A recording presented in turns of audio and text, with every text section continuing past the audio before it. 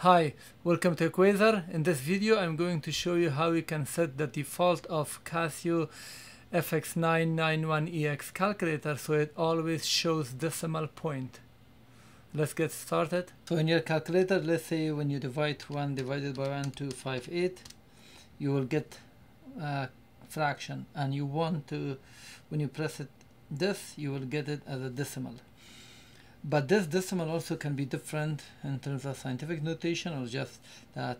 So to change it by default to show decimal, press shift, setup, and then number 1, and then from number 1 press 2.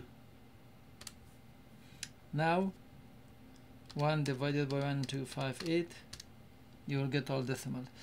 If in some if your calculator setup has changed and it doesn't show like that, sometimes you might see it like this.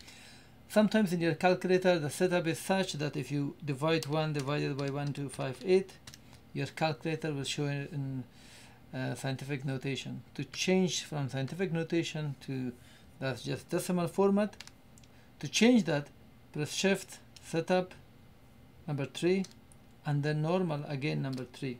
Here press 2. Now 1 divided by 1258, you will get decimal.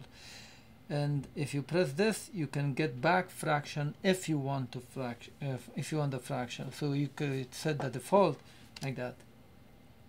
That's it. Thank you very much. Please thumb up the video if you like it.